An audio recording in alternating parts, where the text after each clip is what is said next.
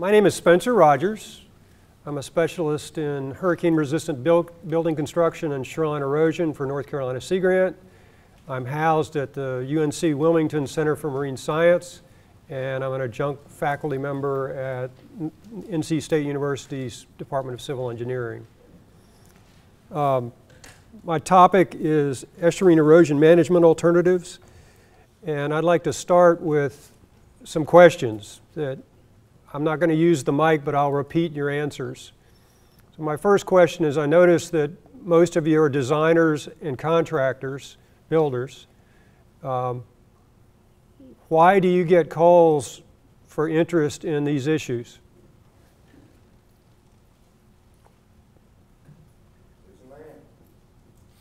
And what's the piece of land was the answer. What's the problem?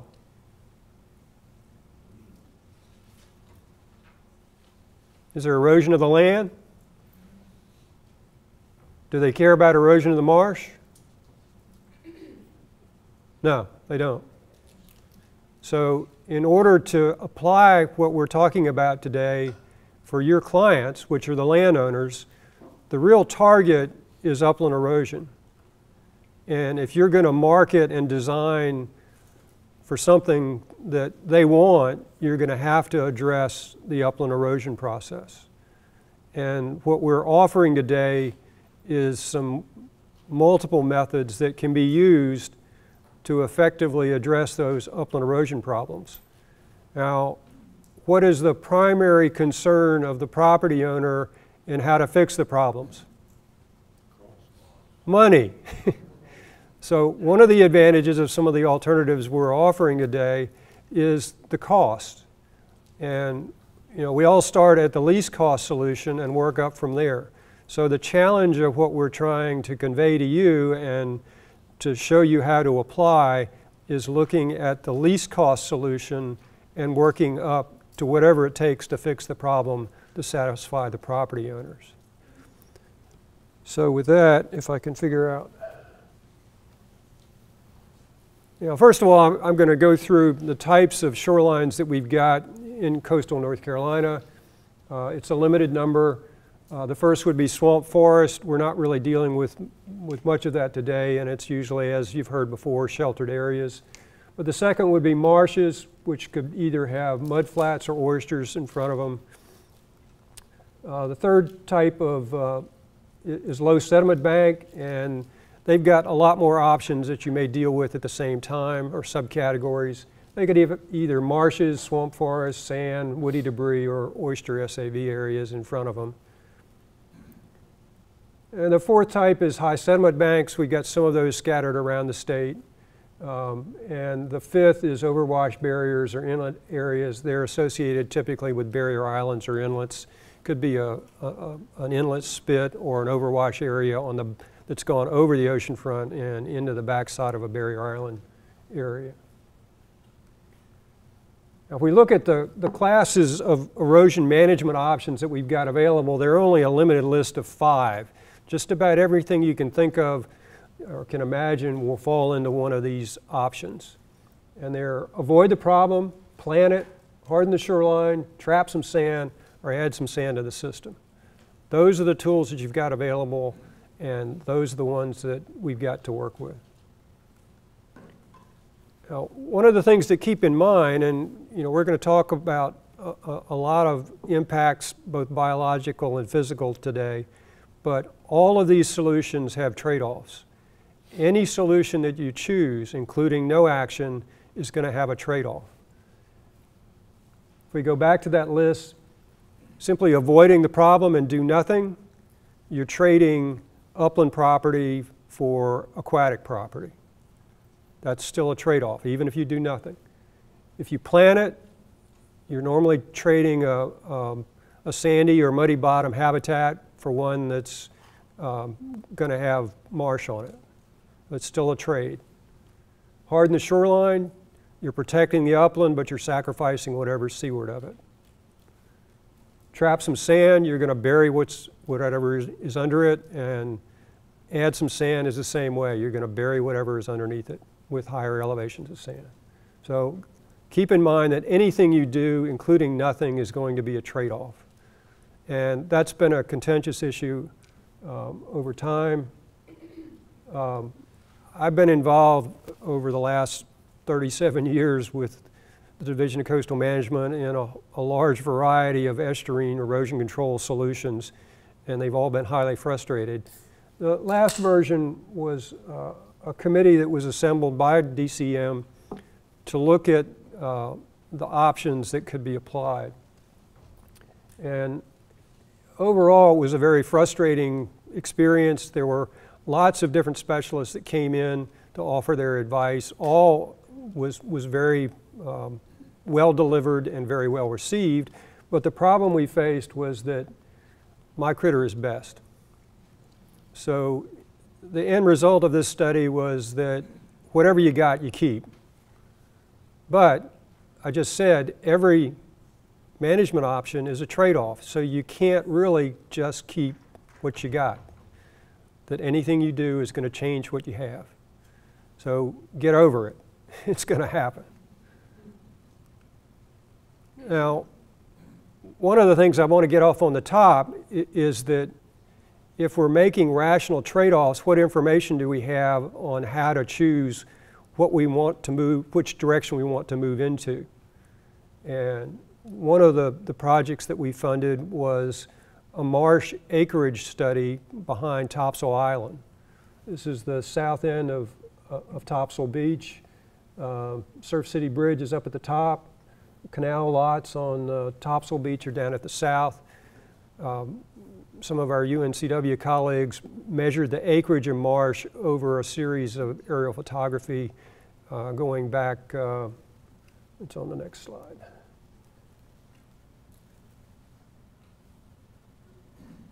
What is that?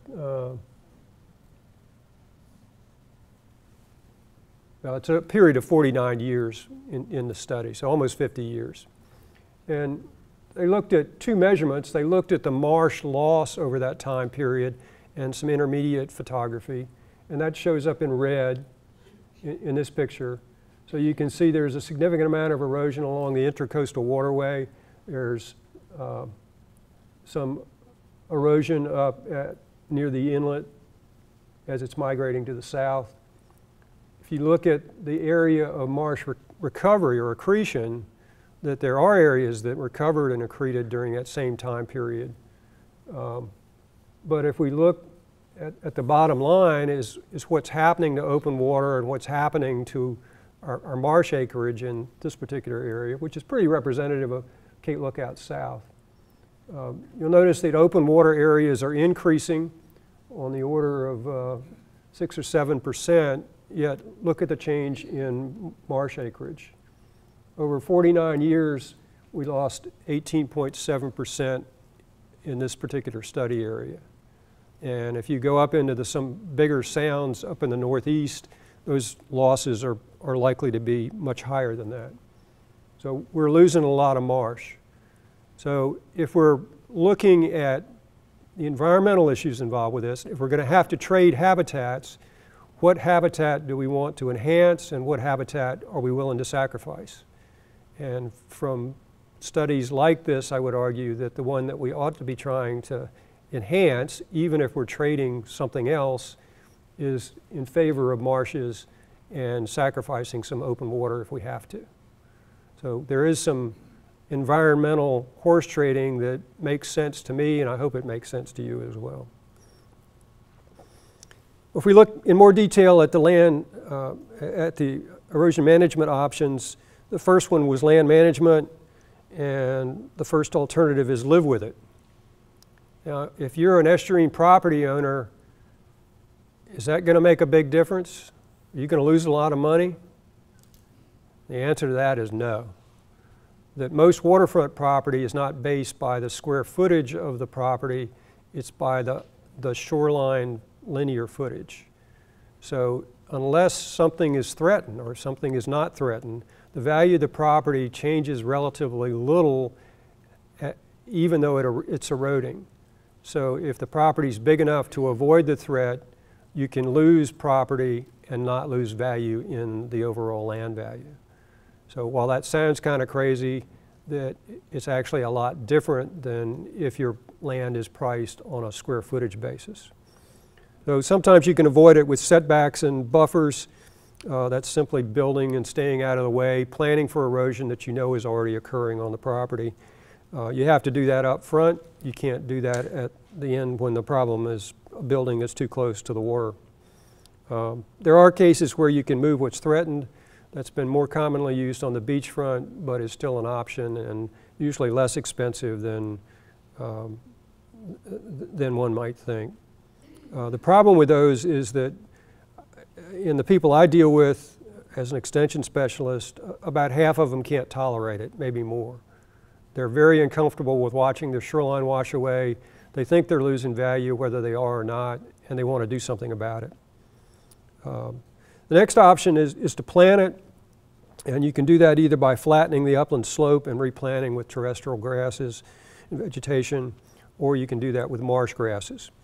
Now, the nice thing about that option is if you've got a low bank and moderate erosion rates, planting it with marsh grasses is probably the cheapest alternative that you can come up with.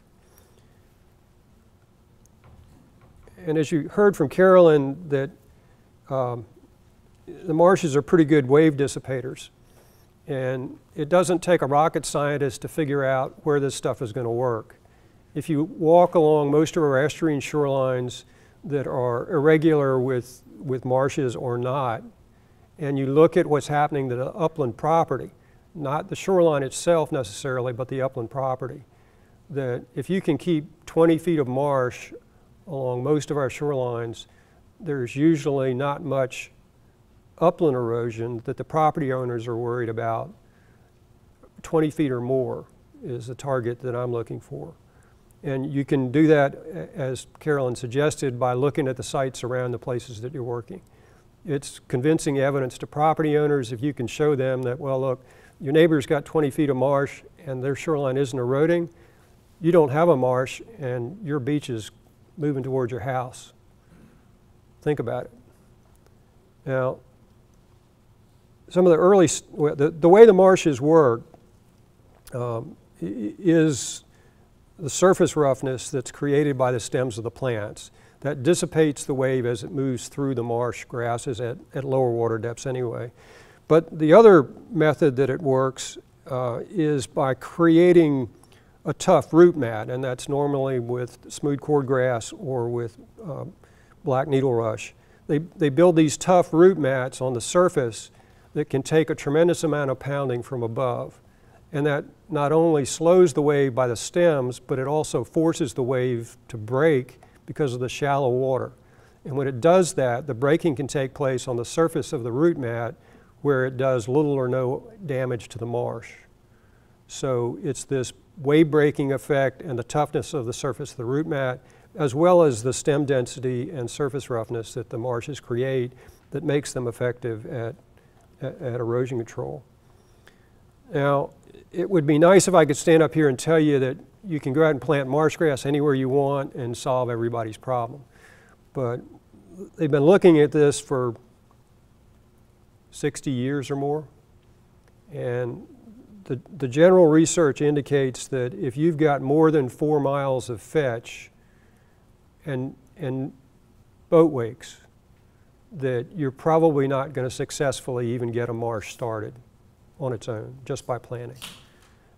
The successful projects begin to start with a fetch of about 1 mile and no boat wakes. If you want to know a measure of the impact of the boat wakes, take a look at any of the man-made cuts on the Intercoastal Waterway that were constructed back in the 1930s, that roughly the open water channel from what was constructed has doubled.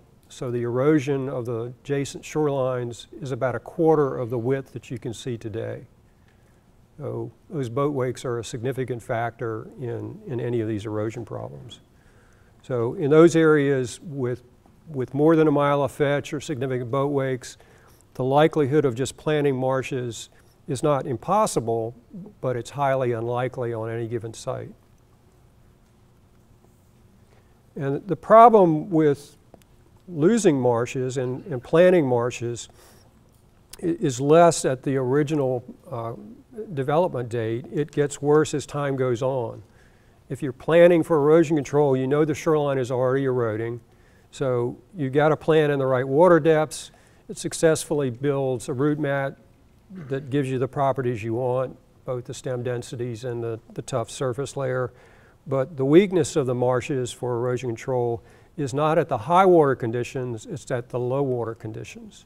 Because of the limited thickness of the root mat, there are underlying soft sediments that at lower tides and at low tide boat wakes, they're much more susceptible to undermining, and then the marsh falls off in clumps.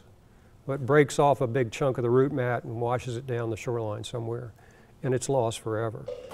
And where that occurs, and we look at the addition of structures, the general idea of what we're trying to do is come up with a minimum cost way to prevent that from happening. And it would be nice if you could go back out and just replant it. The problem is that because the typical grasses that we're using are growing between mid-tide and high tide for smooth cordgrass and a little higher for black needle rush, that you can't go back and plant the same area that just where it had a marsh wash out. It's often too deep. So you've got to back up and retreat. And in many cases, there isn't enough room to do that. Now, you can get aggressive with agricultural practices.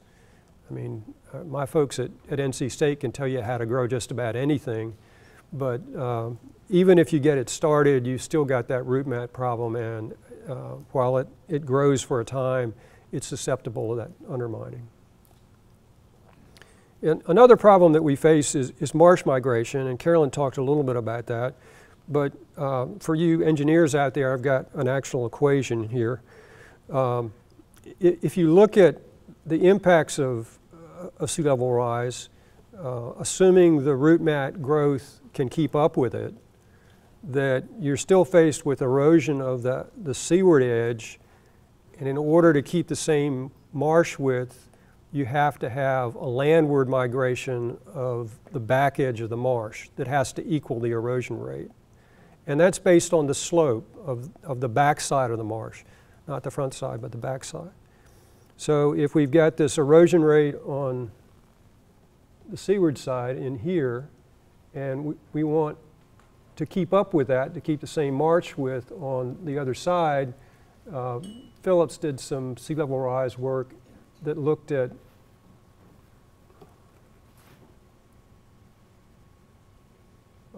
in this case, we used 1.5 feet per century, which is kind of a mid-level accelerated rise in sea level over the historical records. That what you need from that is something on the order of a 1 degree slope. Now, for all we know, there's a 1 degree slope on the floor of this building, and you wouldn't notice it.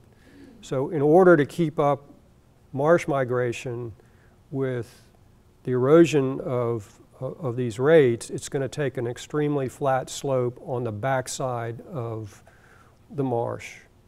Now, looking at shorelines, how many backsides of the marshes are you going to see with 1 degree slopes? Almost none. There's a low bank of some kind, and there could be a 30-foot bank in some cases. So the marsh migration problem is really a problem less of sea level rise rates and more of the landward slope of whatever you're working with.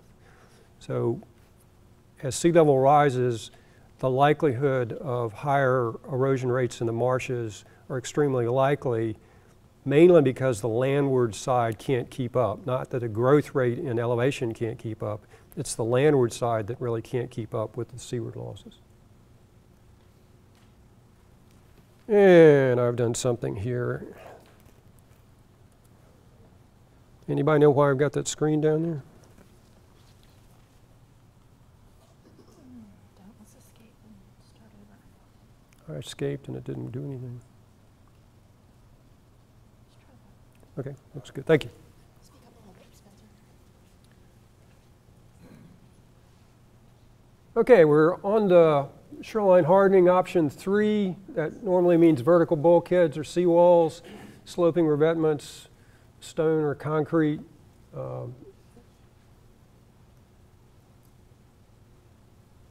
You know, bulkheads are probably the most common solution, some kind of vertical wall. There was could be a marsh in front of it, could be a beach. A number of years ago, there was a contrived debate on whether seawalls cause erosion or not. And it was primarily centered on oceanfront issues. And there was a fairly violent disagreement between engineers and geologists. I'm actually both, so I got caught in the middle. But it was really the wrong question, that there are at least temporary erosion-induced problems on the oceanfront caused by vertical walls.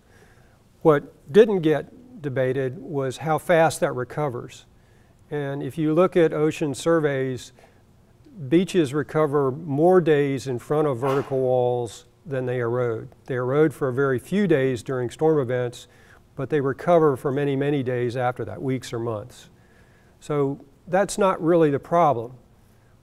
You put in an erosion control structure because you've got an erosion problem. Erosion doesn't have to be caused by the structure. In most cases, it's already there. Who's going to spend money to control erosion if you don't have an erosion problem? Not many people. So the issue is not whether these structures cause erosion, it's what are the consequences of these structures if we have an existing erosion problem. And the consequences are not under debate. The geologists and engineers have always agreed. If you take an eroding shoreline and you harden the shoreline, you're going to lose whatever's seaward of it. It's not a debate. I mean, it's a simple fact we all agree to. So the real issue is not whether these things are causing erosion. It's the consequences on an eroding shoreline, which includes most of our shorelines in the estuaries and the oceanfront. And it doesn't really matter what type of structure it is. While the vertical structures get the big splashes and additional scour, that they're actually just as serious problems on revetments. And as an aside, this is actually Pete Peterson's backyard. If any of you know Pete, that's his revetment. Or it could be a sloping concrete revetment. These types of structures are highly unstable and not particularly good engineering choices. Even small amounts of undermining usually lead to collapse of the structures. So we don't see many of those, which is a good thing in North Carolina. And the other issue is that one thing that the Estuarine Erosion Control Committee did look at and put in the publication is one of the most significant differences in minimizing the impacts of any of these structures is the farther landward you move them, the less the impact, whatever the structure is. So it may not be good for erosion control, but it's going to have less impact. So if I go build a vertical wall in Raleigh, when's it going to be a problem on the coast? Not real soon, we hope. So the presumption is that revetments, or a common misconception is the revetments are always better than vertical walls. And under the findings of that committee, it's not the type of structure necessarily, it's the location of the structure. So this happens to be an oceanfront condition, but think of this as hardening any shoreline, estuarine or ocean. You've got an erosion rate that's already in place. It's not caused by the wall, but it pre-existed. So what are the consequences of losing that over time? Now, if you've got a beach with no structure, that beach is going to be there. It will be farther landward. But if we compare the case of hardening a particular point to protect that point right there, and we look at the differences between a vertical wall and a revetment, the differences will be something like that. So what happens is the farther we put the structure to the point of protection, farther seaward we put the structure relative to the point of protection, the sooner we lose whatever is seaward of it. So in many of our estuarine cases, while a revetment may be a better way to break the waves, it's not an issue of the reflection that determines when it's nothing left in front of it. It's an issue of the location. So it's a mistake to think that revetments are inherently better than vertical walls. You have to put that in context with where the structure sits.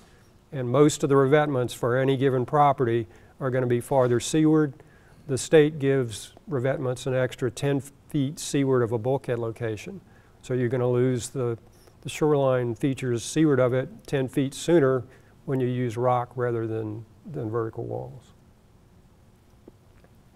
And fourth is trap some sand. That's usually with groins, which could be segmented above water or submerged, and breakwaters. I'm sure most of you know what groins are. They simply trap sand that's moving in a longshore transport. They trap sand on one side, and the trade-off is that they prevent sand from getting to the other side. So somebody's got to have some additional erosion.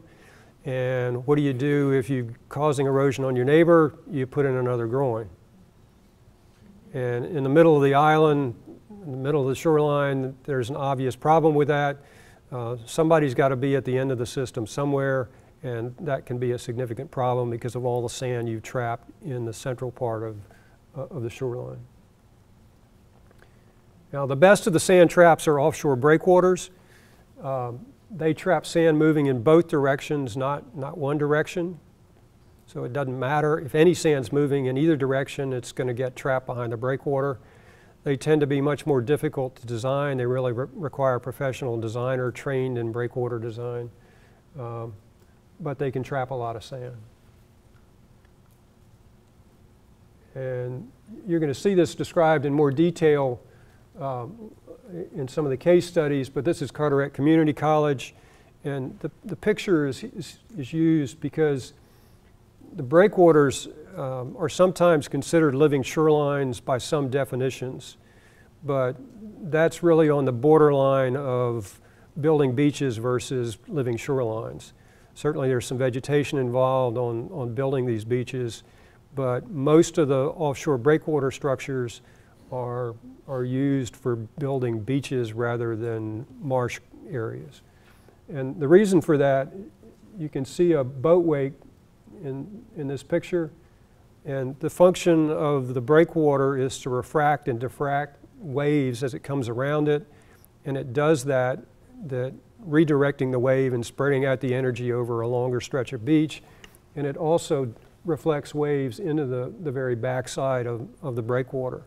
So it tends to be more active wave conditions behind these breakwaters than marshes like to survive.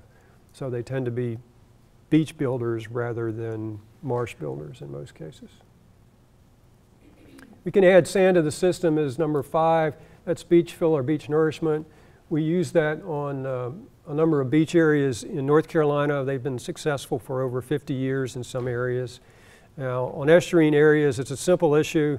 It's against state rules. You can't use beach fill or beach nourishment for estuarine erosion control. So it isn't really an option in the state. Okay, we go back to our erosion management options. We've got plan it and harden the shoreline. And the reason we're here today is that somewhere in the middle of those two, more or less, sometimes creeping over the fringes, is our living shoreline issues. So if you want a definition of living shorelines, it's something that is in that kind of range. And there are lots of ways to skin a cat. You're going to hear a number of them today. When I got interested in marsh sills and living shorelines, planting marshes where they wouldn't otherwise grow, we looked around at what was out there in use for one reason or another. We found that there were many sill-type structures that were already in use but had no intention of being built for that purpose. This was one of the more extreme examples. It's from Ocracoke Island near the ferry terminal. In the Ash Wednesday storm in 1962, the backside of the island got severely eroded. It has a 40-mile fetch, and they built a sackcrete wall with some emergency management money. And the plan was to build the wall and then backfill it with soil later. Well, they ran out of money, and they ran out of soil, and they never backfilled it. And there was some damage to sections of the sackcrete wall. Some holes developed. But in the end, it's functioned for over 50 years as an effective sill and marsh project. So there are lots of cases where these accidental structures are in place. This is another section of the Ocracoke Wall. Again, it's been in place for over 50 years with a 40-mile fetch.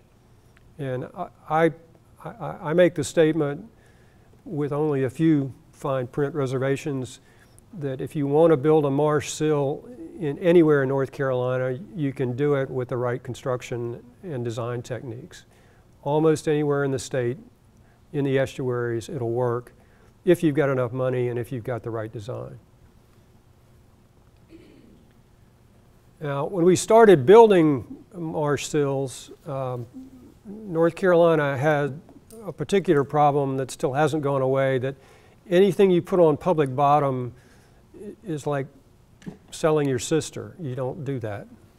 So we couldn't get rock structures that would take up 10 or 15 feet of public bottom land. We had to come up with a way that would be a very small footprint that would allow us to get permits. Otherwise, it was out of the question. And fill was not an option, that it had to be sloped at naturally occurring slopes that we could plant effectively. So we ended up with wooden sills in our early tests, and we tried to look at what was in effect already and how that was being successfully applied. We knew that the marsh smooth cordgrass was going to grow between mid-tide and high water, so that was the target areas that we looked at. They gave us permission to go our 20 feet offshore, but no more than that with the early permits. And the other thing we learned from looking at existing structures, and Tracy's going to talk more about this one later, but the point I need to make is that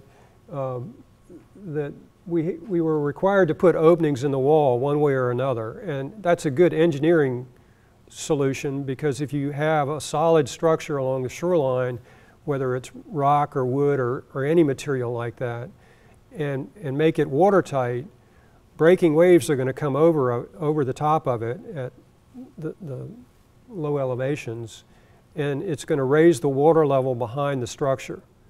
And that water is going to want to get back to the water body through the easiest pathway it can find. And in this case, the easiest pathway was these baffled areas that have been intentionally installed to add to circulation. So the net result was a number of these baffles scoured to 6 feet of water depth in what was originally 3 feet or 2 feet.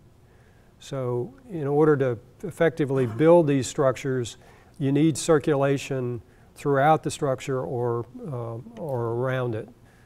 You don't want water ponding behind it, or you're going to have scour problems one place or another. Another lesson we learned was that some permit agency that I won't name required that every third board in a wooden breakwater be left open. So the structure was 2/3 solid and 1/3 open. And what became obvious very quickly after this area was planted is that the wave transmission for even 2/3 solid is close to 100%. Certainly more than 90%, and probably around 95% of the waves are going to go right on through those holes. You're not going to stop 2/3 of the wave activity, even though you're making 2/3 solid. So that too much porosity is going to allow too much wave transmission and not an effective area protected enough to plant marshes. Now at this same site, in the distance, looking the other way, this is one of the better marsh sill structures in Currituck Sound, just north of the Corps of Engineers research facility, and they're doing a nice job with black needle rush in this area. So this is a more solid wood sill and a very effective, right beside one that just had too much opening. And the other thing that Carolyn touched on, but here's an example of, is, you know, the only way these things work in low-cost structures is in combination with planted marshes. So if you can't grow a marsh, you're probably not going to solve the problem of the upland erosion. And in this case, a number of storms hit this area. While it was originally open water, the small sill, wooden sill, was enough to trap sand behind it, and that meant that we couldn't grow enough marsh grass to protect the upland property behind it. So these small sill structures are not intended to trap sand like the bigger breakwaters. They're intended to do nothing more and should be designed for nothing more than to create an area where you can successfully plant a marsh where it would not otherwise exist.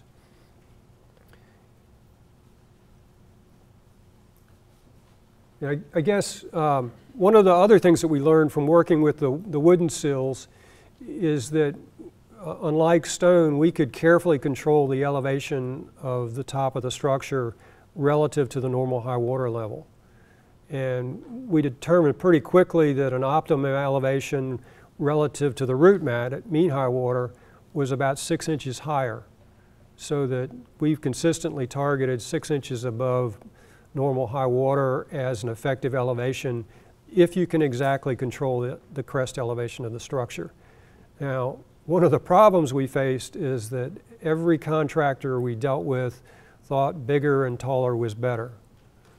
So if you raise the elevation of the structure, you get no more protection to the marsh, but you get a lot more wave force on the structure itself. So lower is actually better. One of the goals of designing for any given site is to figure out how low you can go, which means how cheap you can do the job.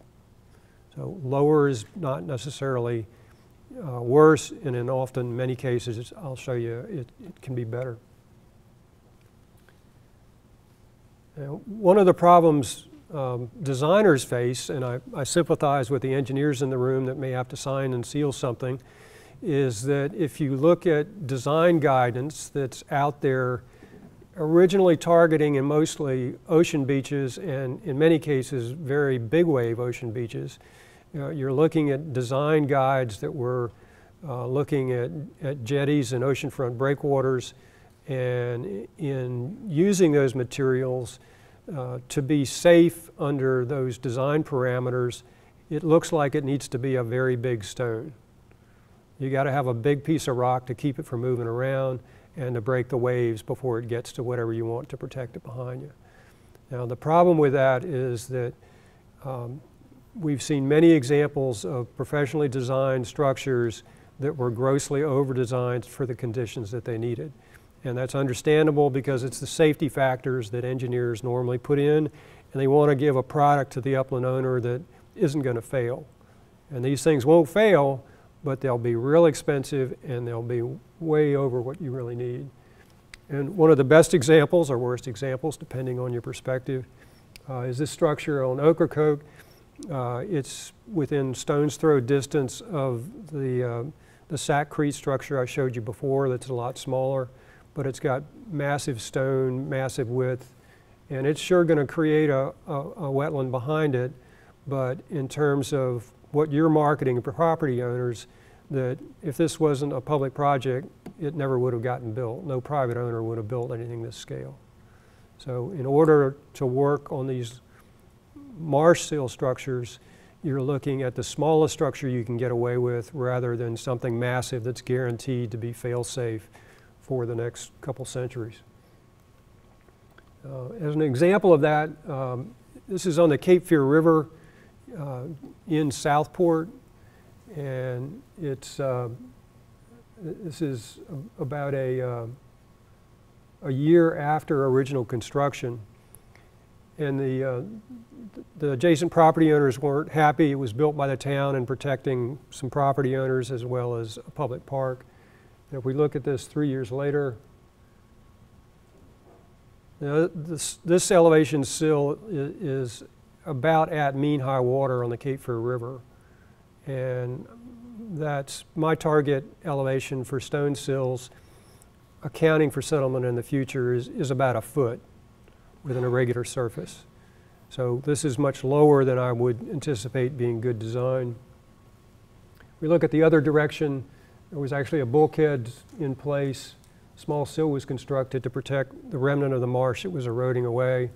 Again, mean high water elevation, and a couple years later it's got a good growth of marsh. The problems have gone away.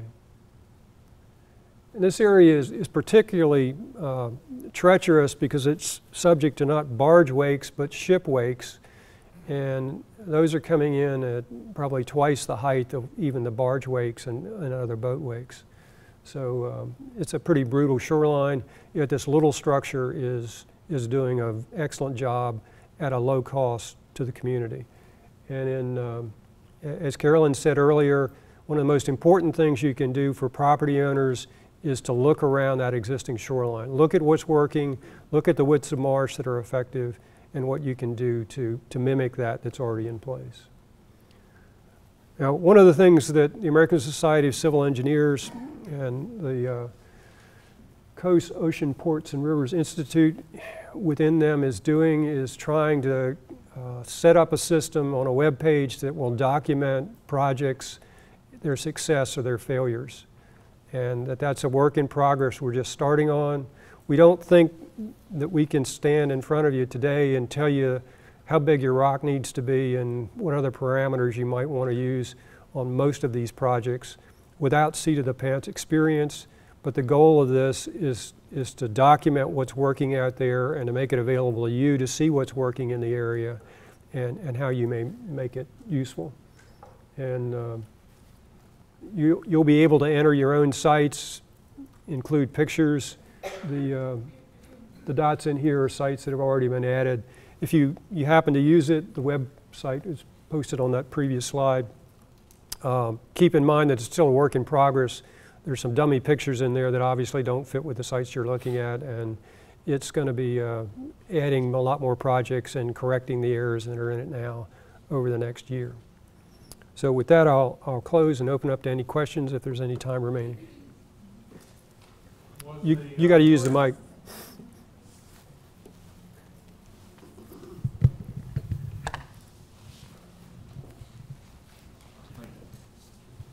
Was the Carteret Community College track an experiment? Was it moderately successful? Was it a disaster? Looked like to me it saved part of the shoreline. What's your take on that a little bit more in depth? All of the above. It was in part professionally designed, and in part was purely experimental. I think the oyster bags and the reef balls were clearly experimental and not engineered. One of the stone sills, the thing closest to a stone sill, is probably way over designed by intention or accident, I'm not sure which. And the breakwaters are doing exactly what they were supposed to do. So the twin breakwaters behind the CMAS building, I think, are right on the target for performance that we expected.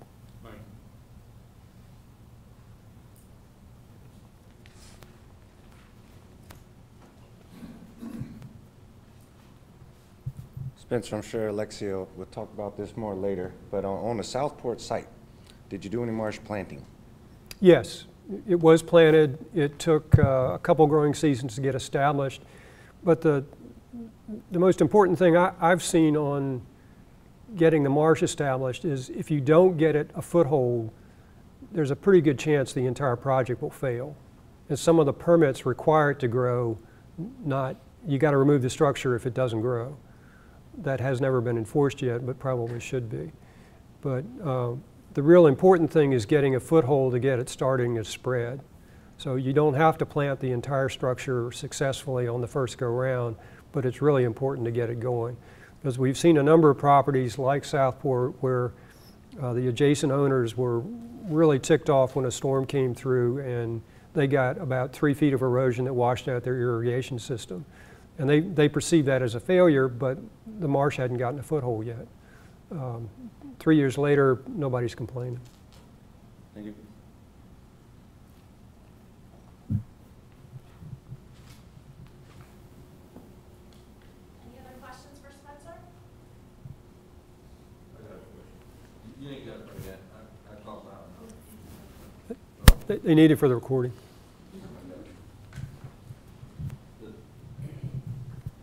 So the Southport site, if I'm heard you correctly, that sill was right at mean high tide elevation. And when we have a high energy wave you know, from shipping or ferry, whatever it may be, are you recommending 6 inches above? For stone structures, my recommendation on place elevation to start is a foot above mean high water. A foot, okay. But that's presumed that there will be some settlement over time, that it's next Right. to impossible to build a stone structure without some settlement. In contrast, the wooden and vertical structures, if you build it at 6 inches above mean high water, it's going to be there and however long it lasts. Okay. Thank you. Any last questions? I'll be around. Catch me later. Awesome. Thank you, Spencer.